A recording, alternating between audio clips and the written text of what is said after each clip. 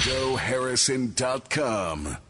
Harrison with you, coming to you live from Marilyn Monroe's former apartment. Well, how much fun do I get to have? How often do I get to sit with a Greek Olympiad? We're talking let's put it this way, the first one to have won a gold medal for the entire nation of Greece in 100 years. Did I happen to mention the youngest Olympic gold medalist for gymnastics in the history of all of humankind? Mm-hmm. Sitting here right now in Marilyn Monroe's former apartment, as you can hear, I'm just dumbstruck and inarticulo mortis, is none other than Ioannis Icarus. Say that 10 times fast backwards. It's very hard. Brilliant man. This is one of the great treats. When you're an Olympiad, an Olympic gold medal winner, it's not because you're lazy and ignorant. It's because you're very high functioning, like a seriously expensive Swiss watch. All the gears work in rhythm, including your brain. And that's why he's here to share part of his brain with us. Though I personally get to enjoy the aesthetic, visual side, you don't. Just trust me. I'm pleased. A Royal Academy trained actor, by the way, gold Olympic medalist in gymnastics. First one, as I said, in 100 years for Greece. Youngest one in the history of men's gymnastics. And I want to welcome you to Go Harrison. Thank you for having me. And thank you for doing what you've done, because you have also spent the last decade helping the humans of Earth, the mammals that crawl about on the globe, us, we the people, in ways that are different from selling shampoo and toothpaste. You know, you're actually out there fighting for regular people. And we assume Olympic champions are fighting for Nike, you know, because that's what we see here in America. Well, I didn't. I know. Great athletes Well, fight. by the way, Nike, yes. Not to mention that, yes. Comes from a Greek word, which means Nike. I mean, the Greek pronunciation is Niki. You pronounce it Nike, which means victory. Really? Yes, yeah. Well, actually, virtually every word we use in medicine, words that we use that have complex meanings, much of it comes from Greek. We should ask something. I mean, for some rights from Nike company. Now we have the crisis in Greece, so we should. I think they owe you. Yeah, I think they owe you a lot. Let's pivot to that, because it's interesting.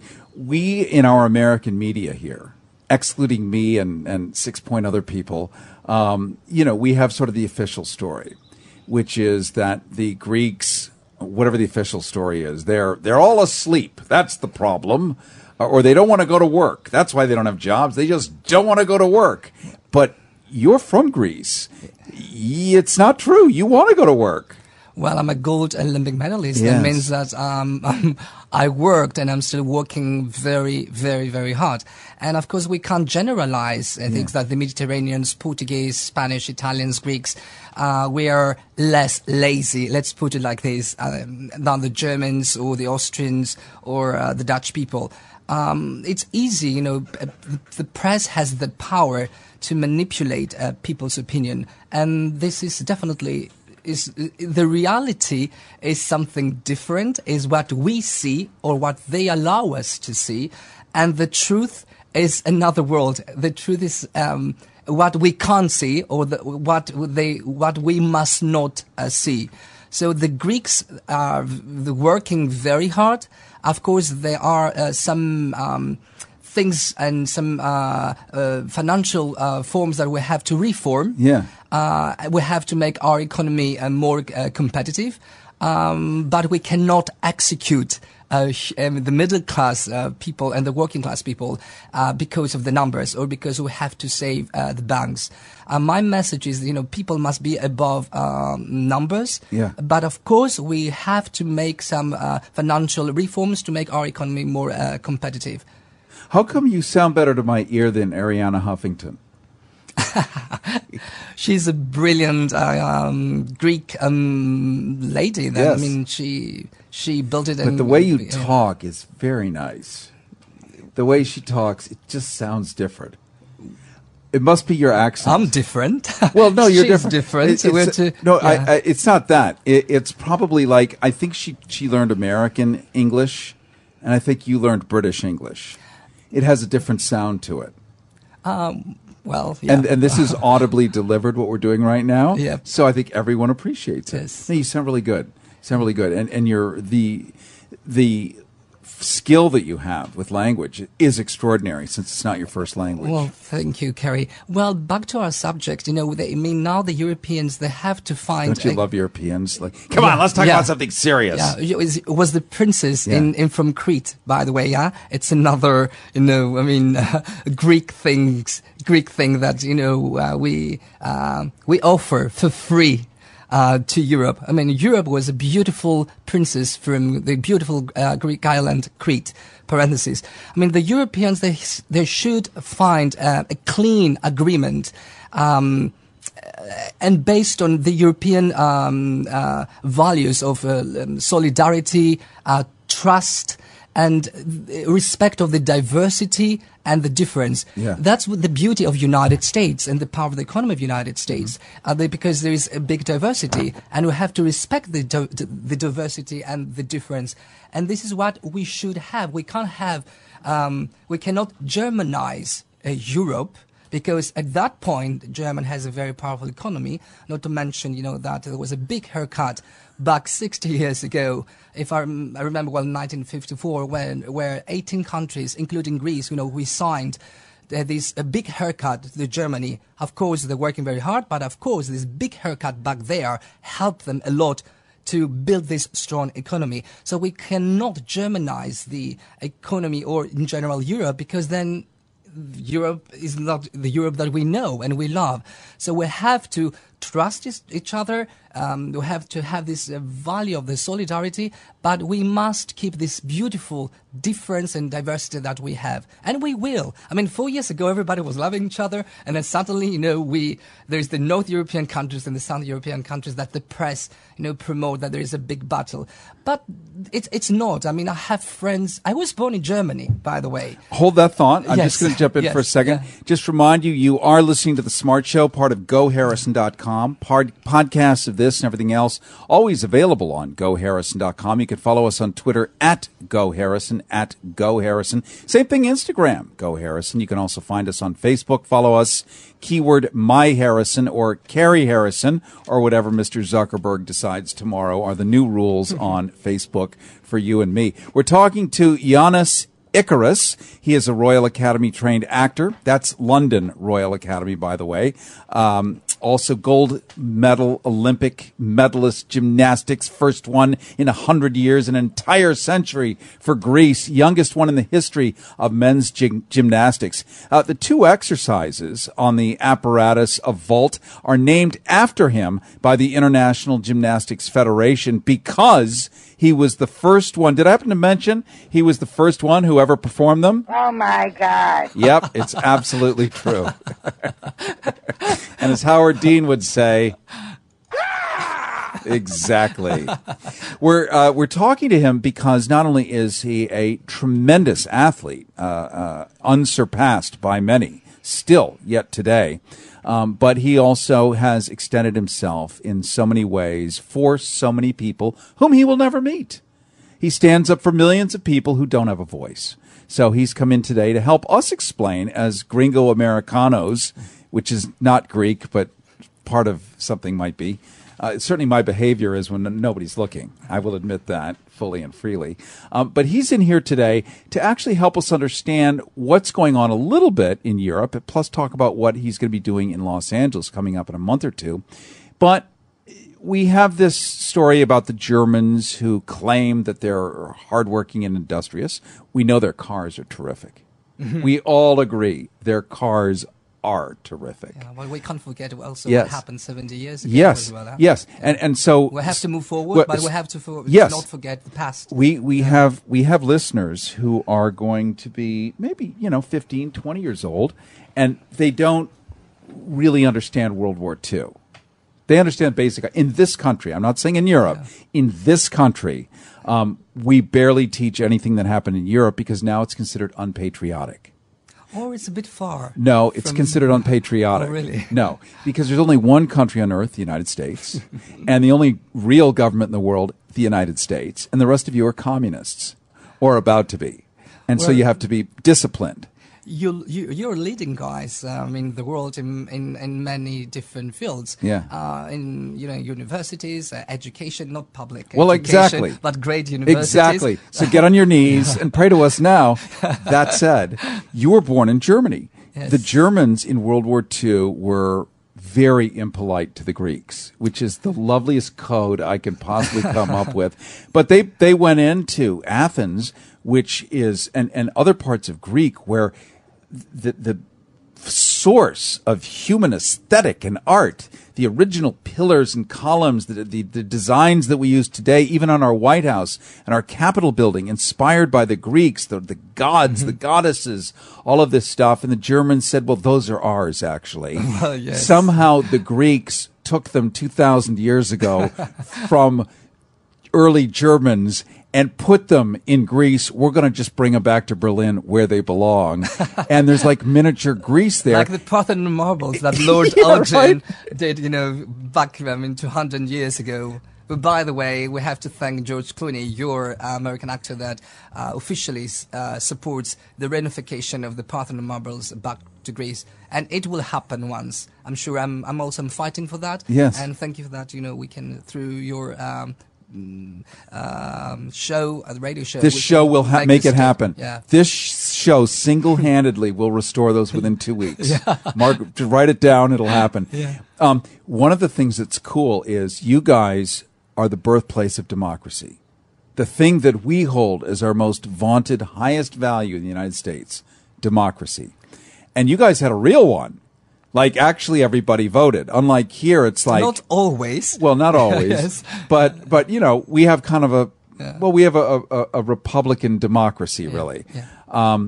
But one of the things you guys, still to this day, Angela Merkel, who is the Chancellor of Germany, who dresses in those Hillary Clinton-esque type, I don't know, thick wool with the fat buttons and her thick ankles. Like, I want to see her and Hillary nude sumo wrestling. I could see the future of the two powerful nations. And then I don't know what China... They're open-minded women, I guess. Exactly. Yeah. What would China offer to that? I'm not sure. Maybe the hotel.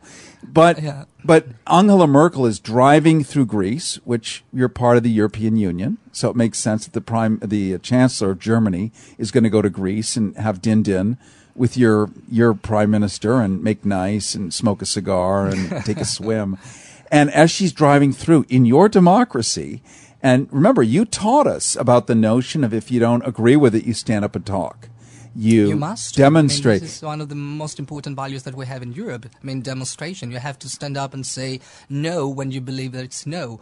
Je suis Sarli. Yes. That's what Europe and America, we have to have. Freedom of speech. Even if I'm just the only one, I have the right to stand up and demonstrate against even a prime minister or against even Angela Merkel. I have to give credits to her because she is responsible right now for all these crises. Responsible she has to find solutions. Yes, she does. Yeah.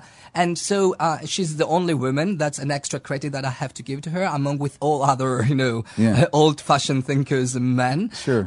So I have to give a lot of credits. Of course, some measures that, she has to take or whatever she wants to take because for her benefit or for her party's benefit or for her country benefits are against, the Mediterranean countries sometimes. But still I have to give credits to her because she's a really European leader. And I do believe in her. And I do believe that at the very last moment, our Prime Minister and Angela Merkel and the rest of the European Union Prime Ministers will find a solution for the crisis that we have now in Greece. Not only in Greece, in Europe in general. My only point, the point that I have to stress and mark is that you can see now in our days the ghost of the fascism and the monster, the fascism, and the monster of the neo-Nazis. Yes, that is rising up dramatically in the entire Europe. In Greece, the birthplace of democracy, the third largest party in the Greek parliament is the Golden Dawn, a neo-Nazi party.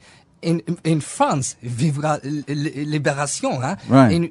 In France, unthinkable. I mean, first party at the European elections, like it was about, I think, 6 months ago, 5 months ago, Marine Le Pen, she was first. I mean, the extreme right party of France. In Austria, almost 1 in 3 Austrians voted or opted for the extreme right parties. And gave Germany Adolf Hitler. Yep, and then, you know, all those things, they are against, you know, whatever, the gay people, Right. they are against, I mean, they support full Christianity and religious. Yeah. I mean, it's the crisis by itself, a financial crisis, but it can cause a lot of other problems that we are facing now, and then we have to find a right away solution, because otherwise, I mean, I'm really surprised that I'm very proud that I'm Greek, but having a neo-Nazi party in the Greek parliament, it for me was unthinkable. And now it's the 3rd largest party in Greece, and Le Pen in France, woo, number 1. And we have the Tea Party in the United States. But it's real. They're not kidding. They're not joking around as they try to cut off the life support, the food, water, and shelter to the American people who've paid for it over and over again in their taxes. The Tea Party wants to simply make it go away so that everybody becomes beholden to whoever has the power, and you're willing to work for next to nothing just to eat, just to have medicine in this country. In this country. It mirrors itself in different ways across the world, certainly, but it's the same technique. We just use in our various nations the language that we all understand, even the metaphoric language, something that you Greeks invented, metaphor. In fact, you invented everything. Well, pretty much. Not everything, but, you know, I think we did, and we still do. Well, we're a small country. I mean, the Greeks in Greece, we are just 12 million people, and in the entire Greeks outside of Greece, we are 20. Maybe the entire California is 38 million. Yeah, you see? Yeah. Well, see, we like to breed. Yes. This is the difference. You could pave all of Greece and build condos and put a Starbucks and McDonald's in every corner and have maybe 100 million people there. How come you didn't breed the way we have? What is that? Well, I love asking Europeans. They're like, well, you know, we... Anyways, yeah. But you guys, I mean, here in this country, I have to admit that it's besides the competitive economy and, okay, the aggressiveness of the capitalism, there are, I mean, 2 different, a good thing and a bad thing at the same time. But you give a lot of opportunities to young people. You can see even in a CEO position, or you can be a professor at the university, Stanford University, Berkeley University, a guy that is 27 years old. It's impossible to see that in Europe if you don't have a gray hair. Yeah. Because if you have a gray hair, then you're mature, and then you're a serious person. If you have a tie, so we can't. Unfortunately, in Europe, in some issues and fields we are old-fashioned thinkers, and we don't speed up with the way that you do. And I have to give compliments to United States for that. They give opportunities to young people to make a career, and that's why this country it's so powerful because it's a mosaic of cultures, yes. and they can accept people from all over the world. And we love to invent. Of course, when you have a superpower, then you can have this, arrogance once in a while. Multi-tipped thermonuclear warheads. Well, yeah. Don't get in the way. Well, yeah, Mr. Bush or whatever, whoever. Yeah. So when you have this power, you have to use it in the right direction. And you do. Often you do it in the right direction. But sometimes, I mean, in Iraq, in Afghanistan, I mean, I don't know, I'm not a politician, but as a political active person, I don't like to see war. I don't like people suffer. They should use all these diplomatic tools to find solutions. Wherever they can apply the solutions. Yeah. Saddam Hussein never should have gotten in a rowboat and crossed the Atlantic and blown up the World Trade Center. Had he not done that, it never would have happened. And my sarcasm, it's because 70% of Americans think that's what happened. Because we're told that. Not by Bush, it was implied. But Fox News and other things. I mean, it really is. But that's not why we're here today. Yeah, even though right. Bashing Fox would be good, clean fun.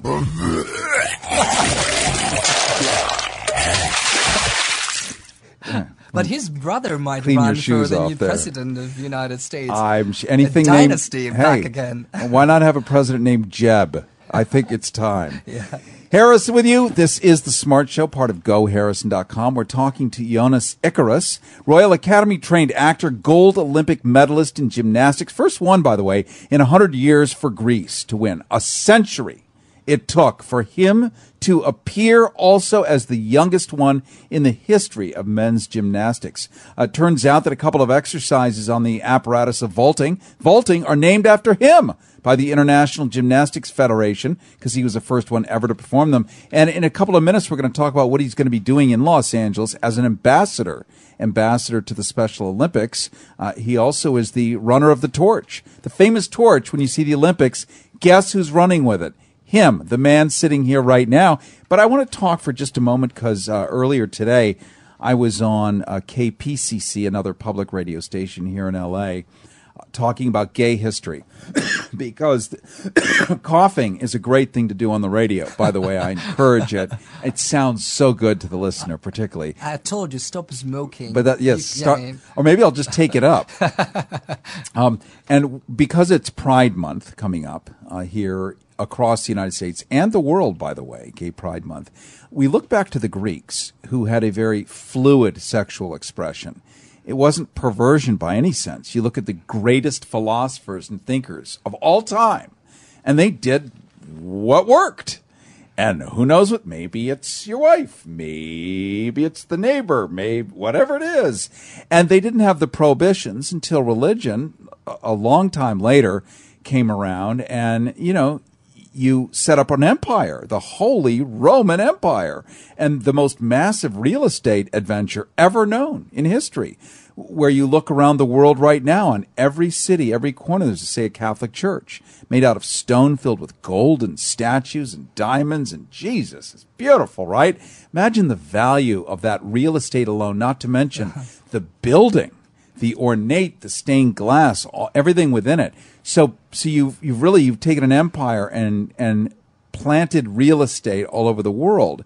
Then you get people who are at the self-serve pump who say, I'm getting a hard-on today looking at that picture. No, that is forbidden, because individual thought is going to pull away from you running an empire, which is everyone turn left in 3, 2, 1, go. And then Timmy over there turns right because he's smelling a different flower. So you have to make that flower illegal. You have to make these kinds of things. But the Greeks didn't think that way. I mean, really, they didn't. Well, then.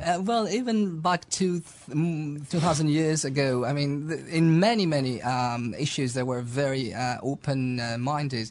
Not to mention, the poetry, philosophy, art, and I mean, in sports, in the Olympics, it was the strength, but also, the beauty of the body, and not to mention the beautiful naked sculptures, mostly from the Olympian Greek male athletes, because it was only for men back there. Yeah. They were allowed to, to compete. But also, even Aphrodite, our goddess of beauty. I mean, they are great sculptures. One of the greatest one in Louvre Museum in Paris. Oh, so it voluntarily left Greece to go put itself in Paris, right? Along with your other artifacts. Yeah, well, thank you. She was she's shirtless. Oh my God! And if I remember, I can't remember, but it was about 3-4 years ago. One of the courts in New York, they had this beautiful goddess of justice, and she was I think. Yes, half draped. Shirt, yes, and then one of the judges, or our Attorney General John Ashcroft, the one who gave us, by the way, the Patriot Act and allows the NSA to spy on everything. He threw a tarp over her because you might imagine a nipple, and if you imagine a nipple, well, the next thing you know, something could get hard. And the problem is, somebody like Ashcroft wasn't able to achieve an erection. And so having this constant sort of soft noodle type thing in his pants, very embarrassing. Well, do you know, Cary, the religious, any kind of religious, Christianity, whatever, evangelists, Muslims, I mean, any kind of religious kills the freedom of expression and the freedom of speech, whatever is that. I mean, as an artist, you can paint something that they don't like it.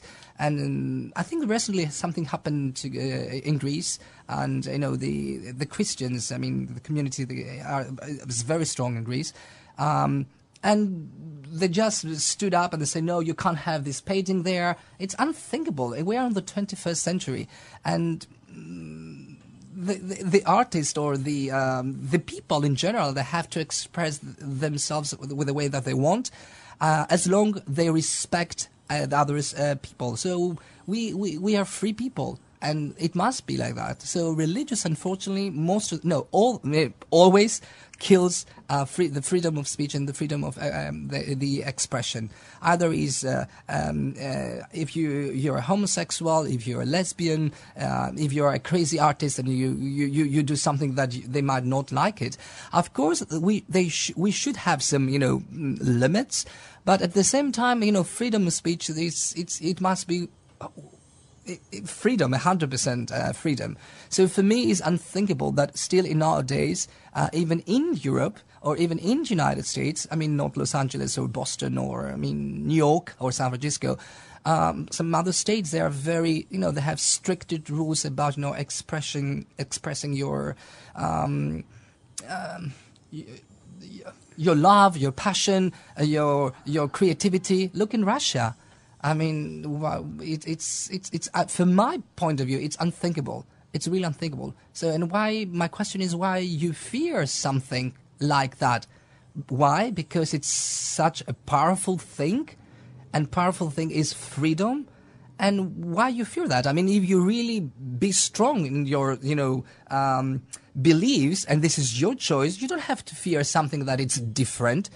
You fear something that is different when it's not, of course, stronger, but it's different. But when you really believe to your choice, you don't have to fear something that it's different. Accept it. Embrace it. That's and now you're really upsetting people of power. Yeah.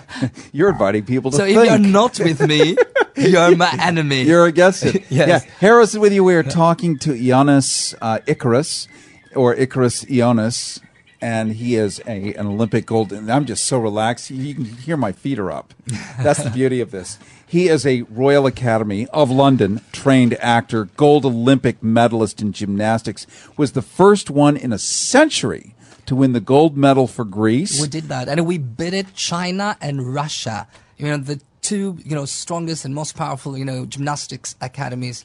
And that, I have to thank my parents, my coach, Mr. Kapnidis, my ballet teacher, Chrysalitou, and of course my physical therapist. It was not, I was the one that I perform and execute the performance on the podium, but it was a teamwork. And I have to thank from the bottom of my heart, those people, my parents, my coach, my ballet teacher, my physical therapist, and the people that they believe on that dream. It was a goal and a dream at the same time, and we did it. Now, apart from running the torch, which you do at the Olympics, you're also going to be in Los Angeles, here in Hollywood, California, coming up in July. You're doing a play, Sisyphus, the famous one we know, where we push the boulder up the hill, only to have it roll down, only to push it back up for the rest of eternity. Yes. But that's what it feels like for a lot of people who go to work every day. It's like, shit. Got to roll that boulder up the hill. Oh, here it comes back down. And then they put a gun to the back. If you want your paycheck, you'll push it back up the hill again. And it's amazing how the ancient Greeks created make-believe scenarios for virtually everything that today is relevant. You lie too much, bad things happen. You do this too much, your ego is too huge, bad things happen. Like, there's nothing today that we invent that didn't exist thousands of years ago when your ancient Greeks, your great, can't even go back that far. Yeah, when they got together and said, let's think about this. Well, yeah, they had plenty of time, I guess, to think. Great weather, of course. No iPhones. Under this beautiful, plateau and trees, yeah. No iPhones, no telephones, yeah. And it's an amazing when we had this conversation a few weeks ago when, Socrates, his our student was Plato, and then Plato's student was Aristotle, and then Alexander the Great. Alexander the Great, a homosexual. I mean, what a pyramid. Yes, right. Well, I mean, a great leader. I mean, whoever wants to do in his personal life, either he was bisexual or homosexual. Yeah, if you buy him something, he would have sex with you. No, I don't care. I mean, it's he was a great leader. I mean, why nowadays we have to care about who is doing what? And I mean, I do care if you're a great personality, you have a good heart, and whatever you do in your personal life, it's your business. It's not my business. And what if it's Dick Cheney? Then you want to close your eyes. That's fair. Well, yes, whatever. There's a line for everyone somewhere. But we did in London, Sisyphus. Yes. It was during the Cultural Olympics. It was the day after the opening ceremony in London. We did very well, and now we are willing to perform the same piece in 28th and 29th of July at the Theatre 40 in Beverly Hills, and I would like to dedicate and donate the first performance for the Special Olympian athletes from Greece and also from United States. And with this way, as an ambassador of the Special Olympics, I want to bridge culturally and athletically the two countries, United States and Greece. And it's my time with my athletic or cultural way to pay back to the Americans, because back in 1996 in Georgia Dome, the American spectators were, I mean, unforgettable. They stood up, they're cheering, they're clapping. Yeah. I mean, when I won during my performance, and also I still remember before my last path, when I was doing an arabesque, they were, cheering and embracing me, and not only, welcome me, but also supporting me psychologically during my performance. So it was amazing. It was amazing. And the American audience really appreciate the Olympian athletes and the sports in general. So it's my time now, with my way as an ambassador of the Special Olympics, to bridge these two countries culturally with Sisyphus, and athletically awakening the awareness of the people here in California, but in the entire United States, to come and see the Special Olympics. Because I do consider myself an ordinary athlete, but those athletes are extraordinary. And they need our support, they need our love. We must be there, we will be there. The opening ceremony, they can buy the tickets online, but the rest of the competition is for free. So everybody can come to see and support and embrace those beautiful athletes, extraordinary athletes, and there is no excuse to not go. It's for free, so once that and it will be for 8 days, 7 days. So we are waiting you guys there. We must support these beautiful athletes, because whatever they do it for purity. Olympics is a great leveler. Yes, but still, there are big sponsors. The athletes we do for our country. We have this idea of winning the competitions. We love what we do, but still, when you grow up, then always you think also the sponsors and this and that. Not in gymnastics, because you start very early, so there is still purity, and you do it what you do for love. But in other sports, when you are 25, when you are 30 years old, and you have big sponsors, then you do it for your country, but also you do it for your benefit, I guess. But those Special Olympian athletes, whatever they do it not even for their country. They do it for the love of the sports, for the love of the Olympic values, for the love of the Olympic spirit, and then for their countries, I guess. But their strongest motivation is the love of the Olympic spirit. So I'm honored that I'm going to run with the torch, and thank you. I want to thank the American Special Olympic Committee that they offer me to run. With the torch. And I don't know which leg I'm going to do it, but I know it's going to be here in Los Angeles. So having the same honor back in 2004 at the opening ceremony in Greece, running with a torch in my country. And last year at the Sochi, during the Sochi Olympics, lighting the torch at the Acropolis. So now I will do that outside of Greece for the first time of my life. And I'm very, very excited about that. So thank you, American Special Olympic Committee, for this invitation. We're talking right now to Ioannis Icarus. He is a gold medal Olympic medalist in gymnastics. First one in 100 years for Greece. Youngest one. History of men's gymnastics. And two of the exercises, vaulting exercise, are named after him by the International Gymnastics Federation because he was the first one who ever performed them successfully. He also has been chosen by Giorgio Armani, with David Beckham and Serena, Michael Jordan, Carl Lewis, for a limited edition photography book, which is going to be dedicated to the Special Olympics. And do we know, by the way... Sexy photos. It was sexy photos? Yeah, it was, very... Have you shot them yet? Well, yeah, we did it. Yeah, I was in Acropolis. Yes, and we did. I think all of them. Yeah, black and white, sexy photos. Sexy photos for the Special Olympics. I like it. Yeah, why not? Why not? That's what I say. Yeah. Now, what is in your estimation, the original Olympics and the aesthetic that Europeans have? You love architecture. You love the art, the statuary. The buildings all seem to fit each other, even though this building is different from the one next to it, but they all kind of work with each other. It doesn't stick out. And I have to say, and I can say this because I'm American, it's very unaesthetic here. You get a 7-Eleven next to a junked school bus, next to a big house, it's like, what is all of this? It doesn't have but you guys in Europe have this kind of flow thing going on.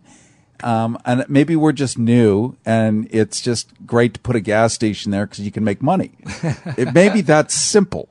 Maybe it just doesn't work that way. Maybe you just can't put a Shell station in the middle of the town square. But I have to say that, the skyscrapers and all this, minimalistic wave of architecture that you invented, guys, basically, it's something that it's very powerful for us, for Europe, because we are... more into classic. Yeah. And of course, there are great, more contemporary architects from all over the world, in Spain, Italy, Greece, Germans, they do great jobs, Austrians.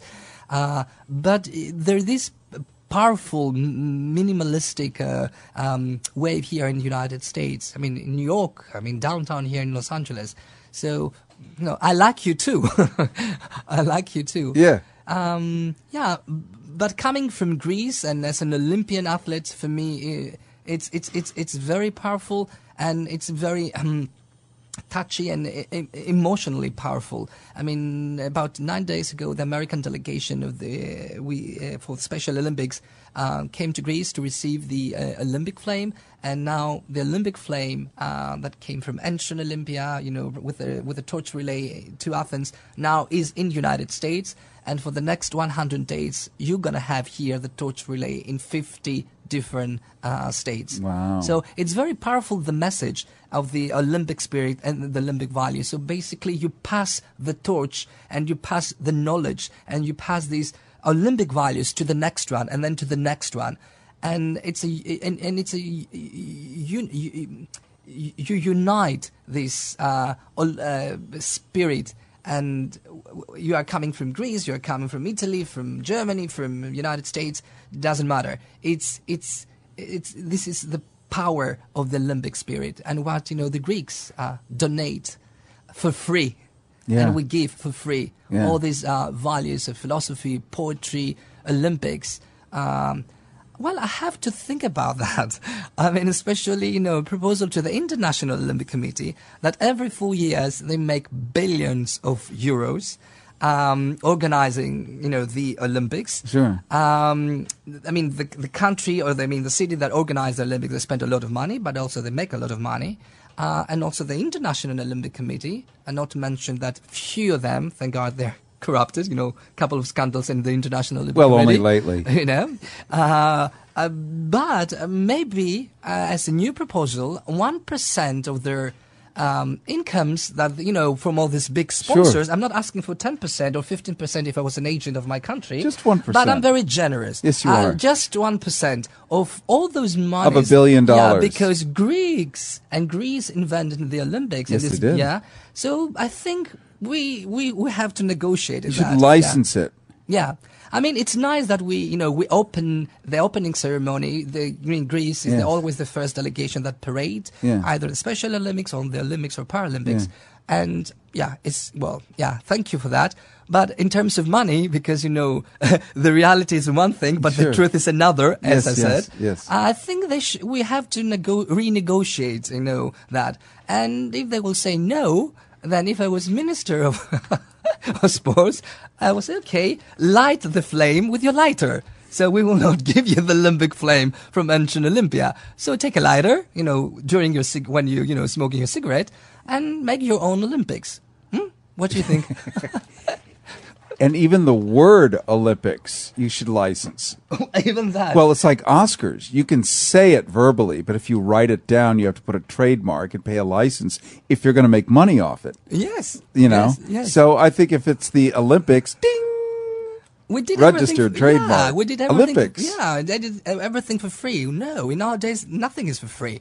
No, so that's it's right. Time We're just following your lead. Yes. You people are onto something. Yes.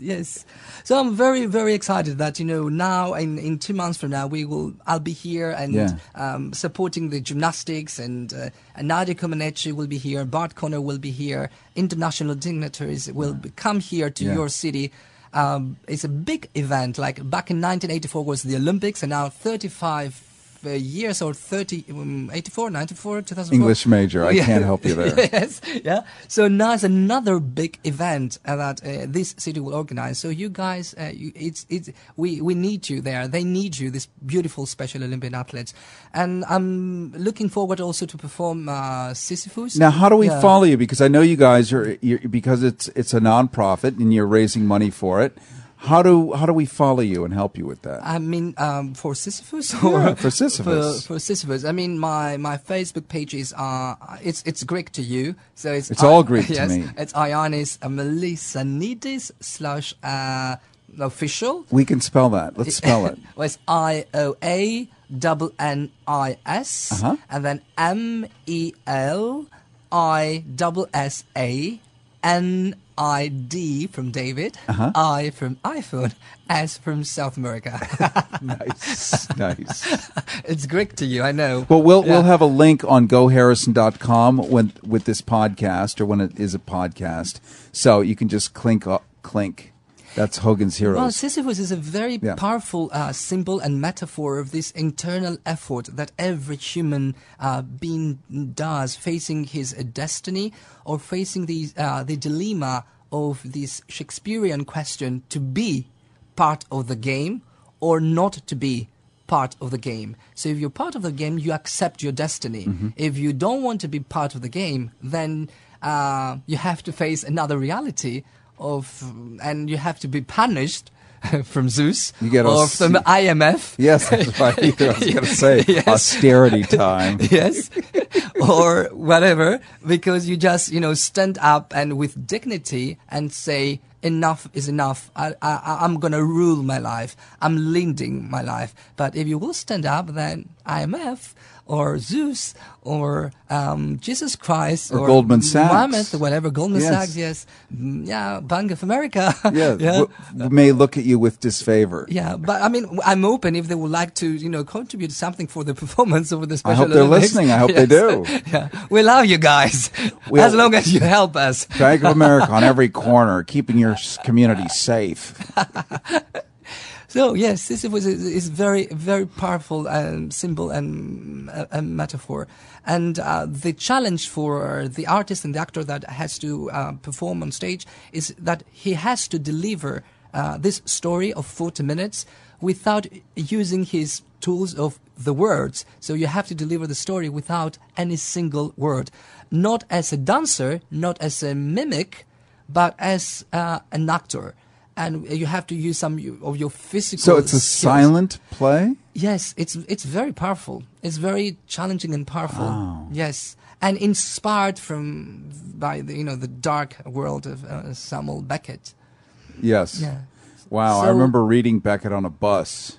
Reading, Jesus, that was hard work. because it's not easy stuff. I mean, it was deep. Well, Beckett is very dark and very powerful. Yeah. Where our performance is Sisyphus, and we inspired from the world of Samuel Beckett. It's not the Beckett piece. Just to make sure that we don't be in trouble with things. So as we finish up our conversation with Ioannis Icarus, Royal Academy trained actor, gold Olympic medalist in gymnastics, first one in 100 years for Greece to win that gold medal, youngest one in the history of gymnastics, who is going to be starring in the play Sisyphus.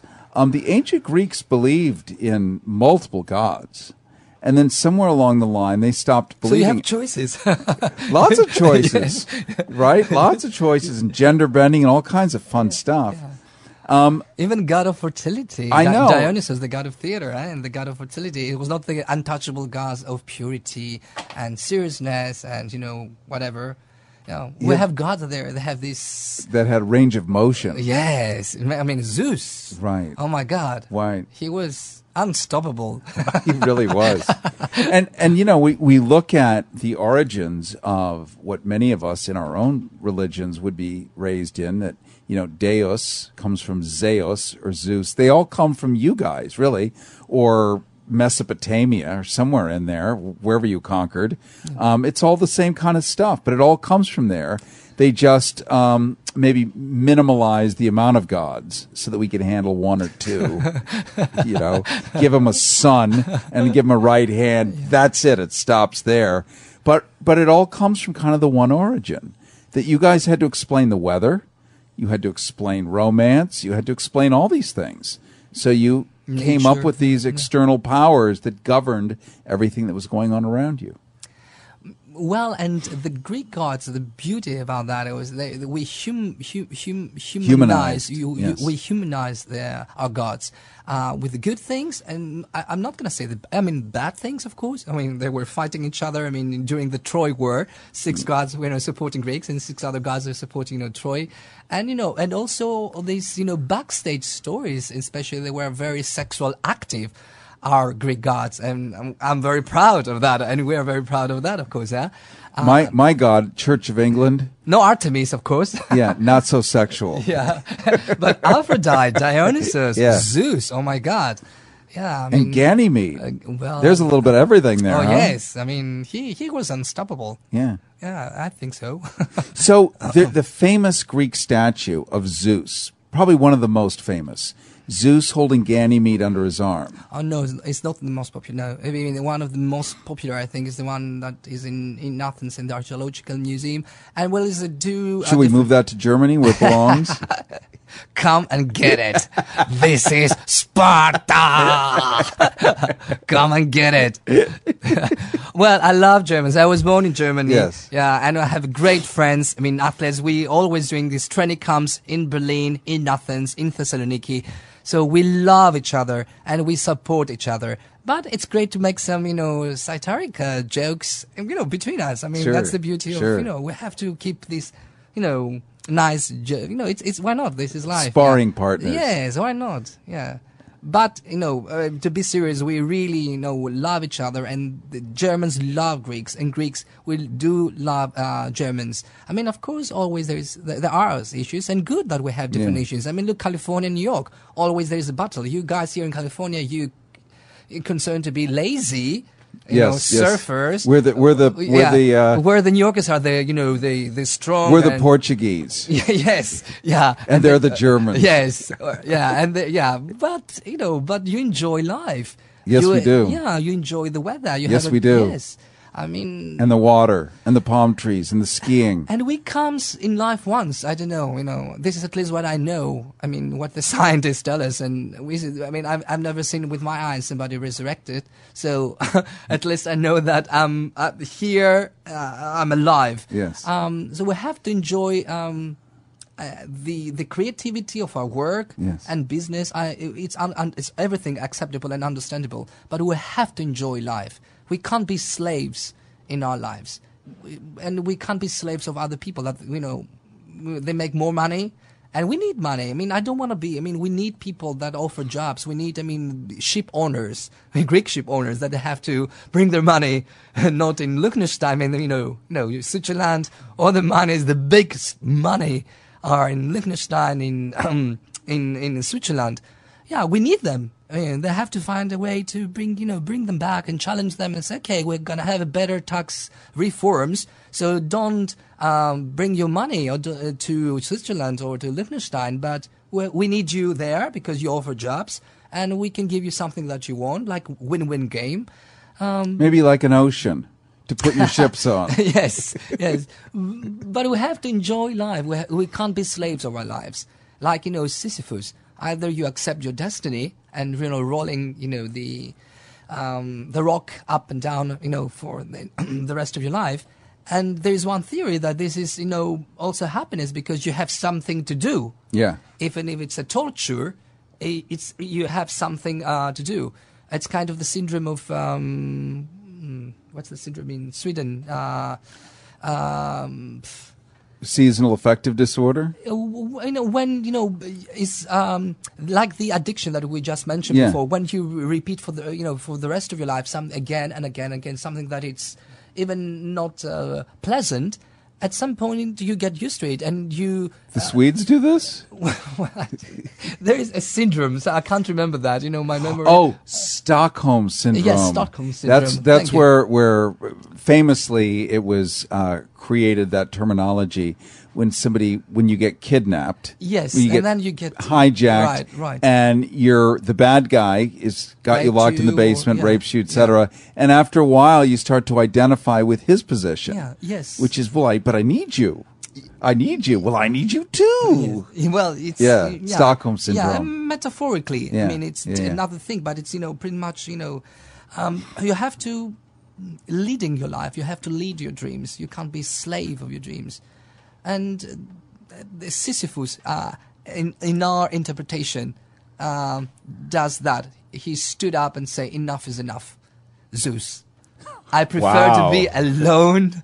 I prefer to suffer, but no, I'm gonna rule the game, and I'm gonna pay the cost out of it." Well, I want to thank you. With dignity. Yeah. When in doubt, be dignified. Well, I'm good. There's a link to your Facebook page on goharrison.com right now, so everyone can see it, and they can click on it and see more about you. Thank you, see your Harrison. photos, Cary. see everything we want to know about Sisyphus that you're able to publish in advance. I know that we need to get a little closer to it to get more information, but we'll get a teaser. Plus your Special Olympics information that's on there, how we can participate, how we can see you run the torch, wherever that might be throughout all of Los Angeles, 50 miles long, somewhere in there, you're going to be running it. But we have these things here called cars, so we can go check it out. It's pretty modern. Well, I have to mention that. Thank you for giving in this thoughts. As you know, car industry is really great in this state. Yes. But what about public transportation? I mean, there are students in this country, in this state. Yes. There are people that they're not extremely rich. Yes. This state is a very rich state. They should do something for the public transportation. I think they built it up, a new one, but they should do something that, you land at the airport, LAX, and then there is no metro there. You have to go further some kilometers. Yes. Rent a car or, a taxi. Yes. Yeah. Yes. You have money, you go for it. But if you're a student or you are green, and you don't want to use cars, you have to have a nice metro. No, you're in the wrong town. We, in the 1920s, this is an interesting tidbit here. In the 1920s, Los Angeles had the best public transportation in the world. Really? We had electrified trolleys from Pasadena all the way down to the ocean. 100 years ago. Yes, wow. All the way down to the ocean. You could go from downtown LA in 12 minutes on a trolley for a nickel or whatever it was, all the way down to the ocean, spend the day at the beach, take the trolley all the way back, all the way to Pasadena, which, and by the way, we're in Marilyn Monroe's former apartment in West Hollywood right now, so we're in the middle of that. Hello, Marilyn. Wherever you are, we is. love Right you. You did so many things. There she is. Thank you. Beautiful woman and great actress. Big titty just popping out of the ceiling just to embrace you there. And so we had this great transportation.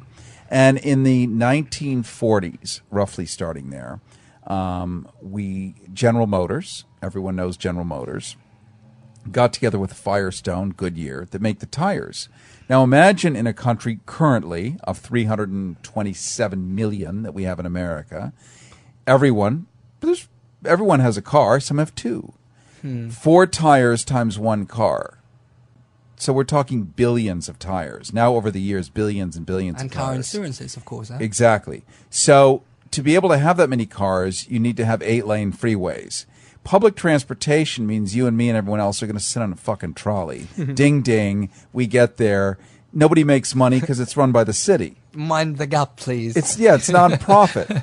So you have to get rid of them. Yeah. So what you do is the tire company gets together with the car company. You buy out all the trolleys and you replace them with smelly diesel buses in the 1950s. Wow. Which nobody wants to ride on. There's no air conditioning then.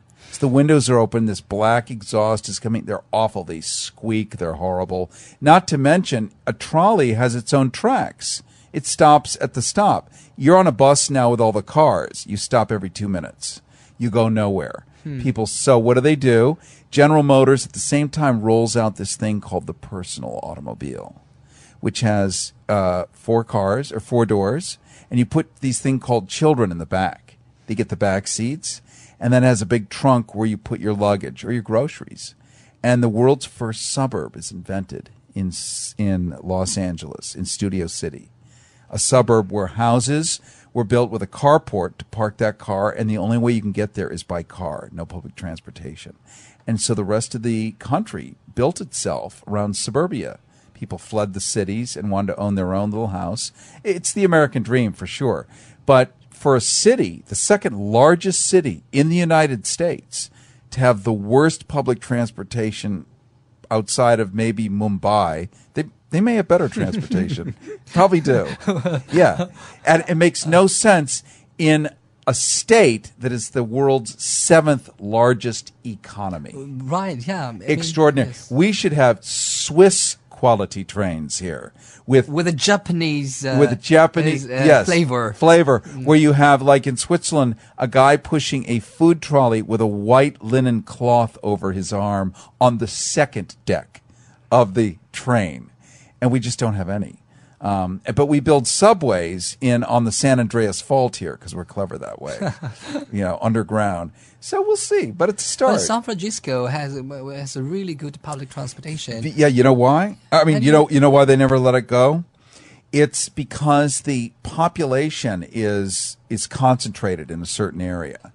Because LA is so spread out, yeah, right. You could get rid of the trolley and take a car and go somewhere, and it's flat, and you could park. You could park. Now you can't park. Now it's suddenly interesting.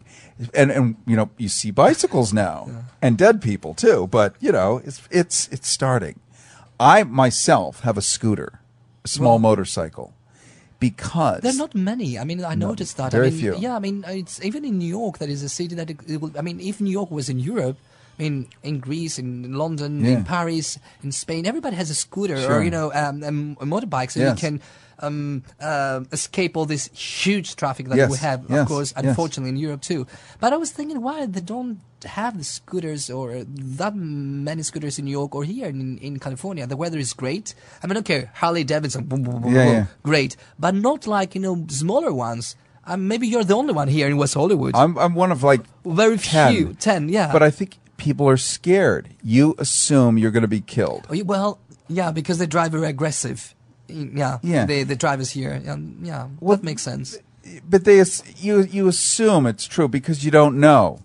And I think if we all pretended we were Vietnam and just everyone got on a scooter and blew the cars out, it'd be great. It'd be great. Because here's the secret with the scooter. I'm going to tell you the big secret. One of the reasons I have it is it costs me $4.80 a week in gas. You have to repeat that to your audience. It cost $4.80 a week in gas. Now today, only. I drove.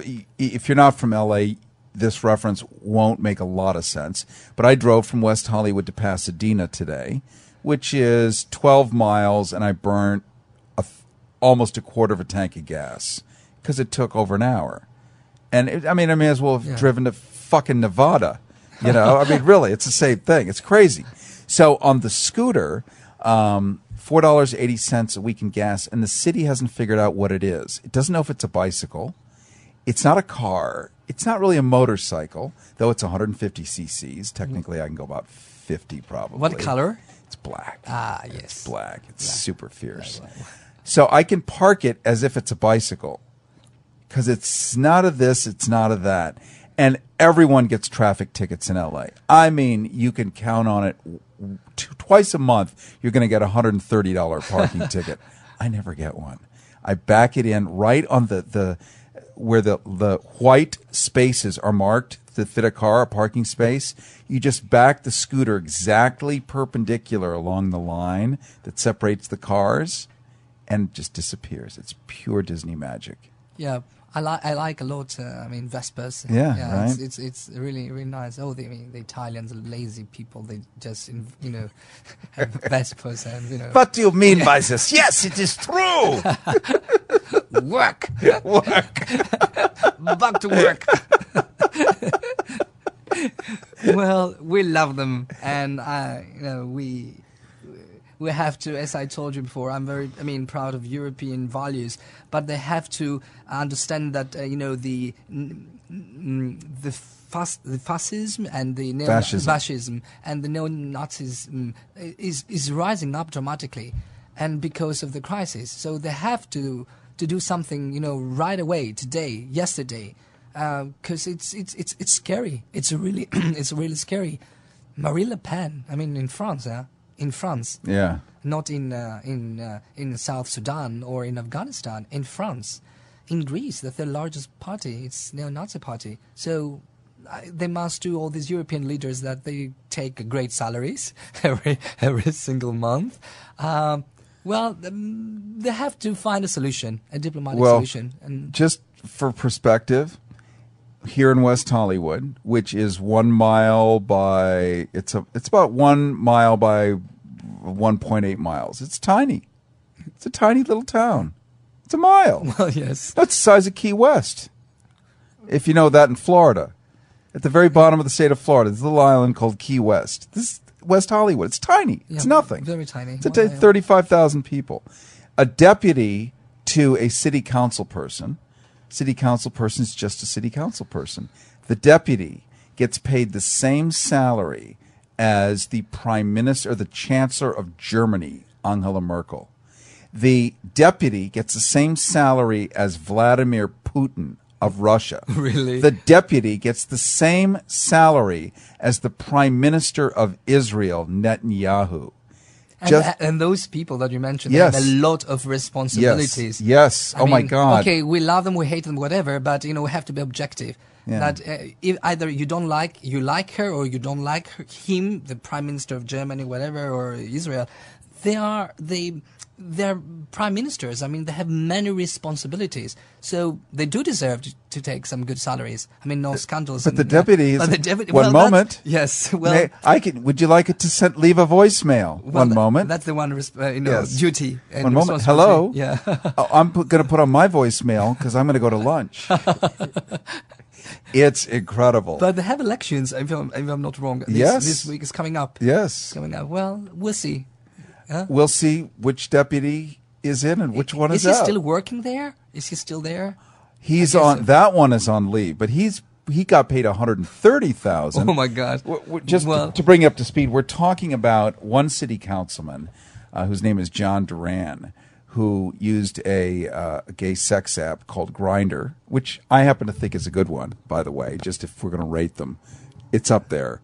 But it's kind of a cynical app because it's built by its builder from West Hollywood. So it's built in his version of how gay men ought to talk to each other, which is hors d'oeuvre and dessert bypass the dinner. Well, yes. Yeah. But that's him. Yes. But it forces, because I interviewed him, it forces in 130 different nations where this Grindr app is used, it forces gay guys all over the world to have to conform to one guy's way of doing it. And this guy apparently wasn't able to get dates very comfortably. It wasn't able to do a lot comfortably. So he created an app that got him laid immediately without having to talk, without having to have a conversation, without having to get to look stupid or boring or anything. And, you know, it's basically one millisecond of your best moment. That's your profile shot. one millisecond of your best moment. It's like a billboard. And that's all somebody sees. And then, you know, you get them like, I'm ready now, baby. I want it now. So this councilman... It's one of the most successful applications. Very much. I think there was a very interesting article on New York Times about the guy that, you know, the founder of the Grindr. Yes. Well, yes. Why not? Well, why not? It's just interesting to watch other cultures bend to that. So they met through these application. Yes. So he offered him a job. The city councilman. Well, here's the city councilman meets his deputy, the one that got 130,000.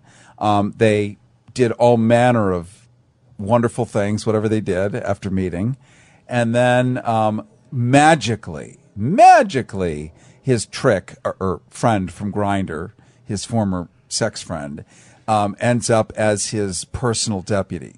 I'm sure there's no connection, even though they only knew each other through that one way, and gives him $130,000 of taxpayers' money. So it makes more than the Prime Minister of Israel or Prime Minister Now, that's kind of like prostitution, if you ask me. Well, I don't. Do you know, Cary? I'm not judging prostitutes or, you know, go-go girls or go-go boys. I mean, they do something. You know, they offer something we're not talking, beautiful, and you know that's their job. And thank you that they exist. And, you know, great. Well, then I want some too. If I'm paying for it, and Magdalene, if this is prostitution and it's something beautiful, and I'm paying $130,000, I want my $10 of it. Well, I mean, it's only fair. That it's comes mine. through your taxation. You bet it does. Your taxes. So, yes, it does. Yes. And that's the problem. That's the problem. Here. Yeah, but that's the problem. If it was out of his pocket, then that's his business. Good for him. Good for him. But we're not talking about that. When you pay and you don't take anything. That's the point. We're talking about corruption here. Yeah. Let's just call it what it is. Yeah, it's a problem. It's a problem of lack of transparency. It's a problem of the public trust. And when you're giving salaries that are greater than the Prime Minister of Israel or Germany, the most powerful nation in Europe, you know, you have to go, and what does this guy do? Well, he answers the phone. Does he do it well? Well enough. It's like, but he takes breaks once in a while for his coffee. And he's in a union with 5 other deputies.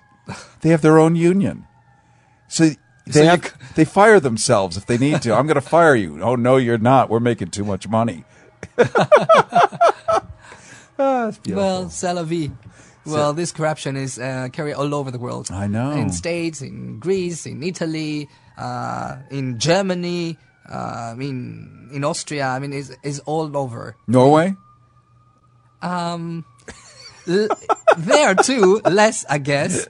Sweden or Canada, less, because, you know, it's when you have this big corruption, and then you have to be punished. I mean, especially when you're in a political position. Yeah. I mean, in general, but mostly when you're in a political position, you're a minister or whatever, deputy.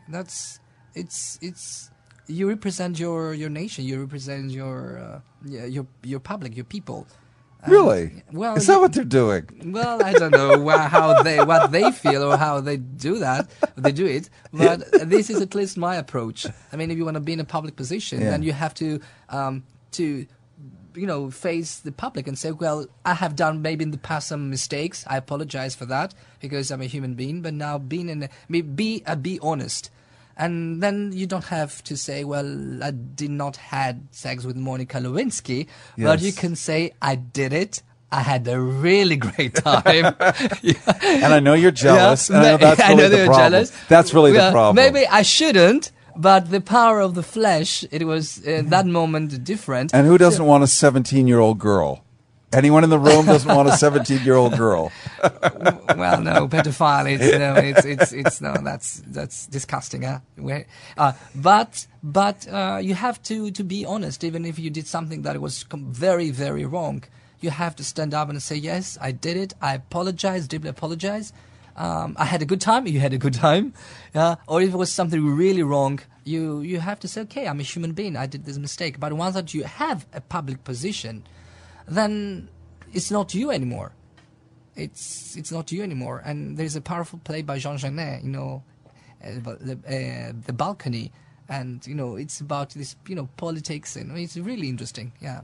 So, anyway, good luck to him. Yeah. You might be the next mayor of the municipality. We'll find out. Yeah, because he might be that good looking that people, girls and boys, want to see him as the next mayor of the city. Well, he has been mayor many times. Ah, really? Yes. Okay, well, I don't know. I think he has a sphere of influence in his checkbook.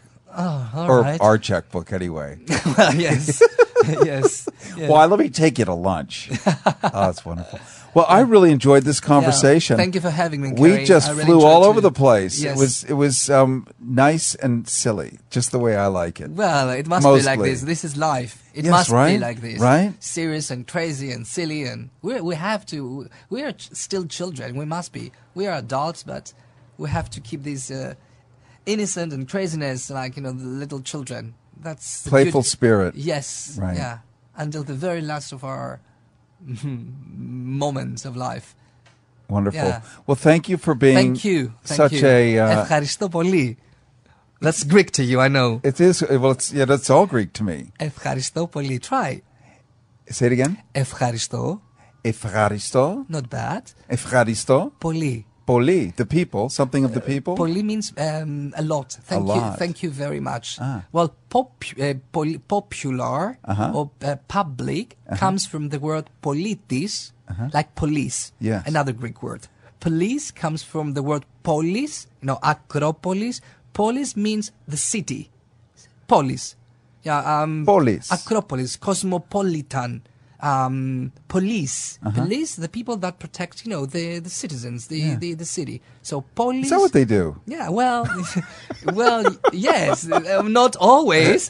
If you have a different color of your skin, Well, yeah. sometimes. They're protecting Yes. somebody in the city anyway. Well, yes, yeah, but at the same time, they do a lot for us. We have to, it's nice to make jokes. Yeah. We have to say both sides of the coin. They do their best. It's a very risky position and work.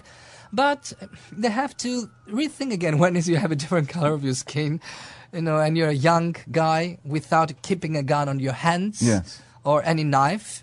You have to rethink if you have to shoot him 18 times, or maybe another way. You can shoot him on his knees or on his elbow, so he can be on his knees painfully but not dead. Well, that'll be interesting if they start doing that instead of shooting him dead. What about Yeah. the word pubic? Is that Greek? Pubic? Yeah, pubic. I'm not sure, to Like be honest. public without the L. Well, the public comes from it's Greek that Yeah. then the Latins use it. It was Yeah. like back and forward, Yeah. exchanging culturally Yes. words. Well, public, yes, it comes from popular, politis. Right. Yeah, it comes from republican, public. It comes from polis. Yeah, I mean Acropolis, like Yes, the high city. Yes, the highest part of the city, Uh-huh. because Acropolis is the highest part of the city. Yeah, many beautiful words. I mean, democracy, philosophy, poetry, theater, theatro, mathematics. I mean, I was studying medicine, and many words in medicine. Yeah. And tragedy, isn't that tragos, goat song? Tragodia. Yeah. Yeah, Greek tragedy. We live in Greek now, nowadays. Greek drama, Greek tragedy. Yeah, but another beautiful Greek word Yes. after the Greek tragedy. That's the great minds and our great fathers, Euripides, who wrote Medea, and Orestes, and Aeschylus, all these great minds. After this tragedy is the catharsis. Yes. And I'm sure that your audience, they know what is catharsis, huh? Yeah, that's the release. Yes, yeah. Like in a massage, release. Yes, yeah, something like that. Yes. Well, even with happy end, without happy end. It's a catharsis. Yes. So we are on that direction. I mean, in every tragic cycle, there is a catharsis.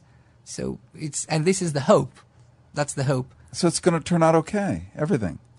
Well, I'm optimistic by nature. So the Pandora box with all these, Yes. bad things. Yes. The very last thing was, this little bird, which symbolize hope. So that's what it is. Yeah, not in Sisyphus. Not in Sisyphus. There's no hope. There's only, one way or the other way. But still, we hope. We have to be optimistic, and we have to stand up and fight for our rights and for our future, because it's not about us. It's about the new generation that is coming up, even though that we're still babies. Yeah. But, the new generation that is coming up, we have to stand up for them, because, our parents and our grandparents stood up against Germans. Yes, they did. All of ours. Yes. Mine too. All the world, to save us from this crazy Hitler. Yeah, yeah. Well, what a great way to end this conversation. Yes. That there's hope, and the little birds fighting the Germans. I think it's just beautiful. Yeah. From the Pandora box. From the Pandora box. Yes. Well, thank you so much, my friend. Thank you, Cary. I really enjoyed it. GoHarrison.com